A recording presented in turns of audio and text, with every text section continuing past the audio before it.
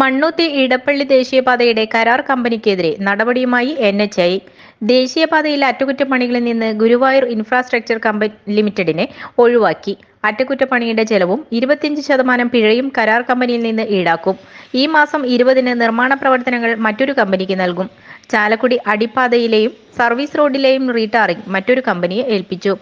ദേശീയപാതയിൽ കരാർ കമ്പനി നടത്തിയ കുഴിയടക്കൽ അശാസ്ത്രീയമാണെന്ന് കഴിഞ്ഞ ദിവസം സ്ഥലം സന്ദർശിച്ച കളക്ടർക്ക് ബോധ്യപ്പെട്ടിരുന്നു. തുടർന്ന് ദേശീയപാത അതോറിറ്റിക്ക് തൃശൂർ ജില്ലാ കളക്ടർ ഹരിത വി. കുമാർ കാരണം കാണിക്കൽ നോട്ടീസ് നൽകിയതിന് പിന്നാലെയാണ് നടപടി. 48 മണിക്കൂറിനുള്ളിൽ ദേശീയപാതയിലെ കുഴികൾ കൃത്യമായി അടച്ചില്ലെങ്കിൽ അധികൃതർ നോട്ടീസിന് മറുപടി നൽകണമെന്നും കളക്ടർ നിർദ്ദേശം നൽകിയിരുന്നു. കുഴിയടക്കലുമായി ബന്ധപ്പെട്ട് കളക്ടർ ഹൈക്കോടതിയിൽ റിപ്പോർട്ട് സമർപ്പിക്കുകയും ചെയ്തിരുന്നു. ദേശീയപാതയിലെ കുഴികളിൽ വീണ് നിരവധി ആളുകൾ മരണപ്പെട്ട സാഹചര്യത്തിൽ എത്രയും പെട്ടെന്ന് കുഴികൾ അടയ്ക്കണമെന്ന ഹൈക്കോടതി ഉത്തരവ് വന്നിരുന്നു. ഇത് പ്രകാരം തൃശൂർ ജില്ലയിലും അറ്റകുറ്റപ്പണി ആരംഭിച്ചിരുന്നു.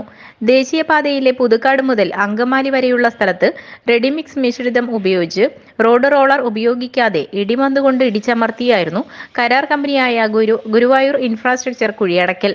അശാസ്ത്രീയമായ ഈ കുഴിയടക്കൽ രീതിക്കെതിരെയായിരുന്നു കളക്ടർ റിപ്പോർട്ട് നൽകിയത്. We are happy to inform that Saraswati Vidyaniketan Central School will begin pre-KG classes from July 6th, 2022. Class timing will be from 9:30 a.m. to 1 p.m. School has arranged bus facility to pick up and drop back the students who are staying nearby the school. Those students who are far away places can use normal bus facilities of the school and they will be taken care of till 3:30 p.m. School will provide meals for the children. Those who are interested to avail this golden opportunities, please contact the office and confirm admission. Preschool gives them best opportunity for fun learning. Please join immediately.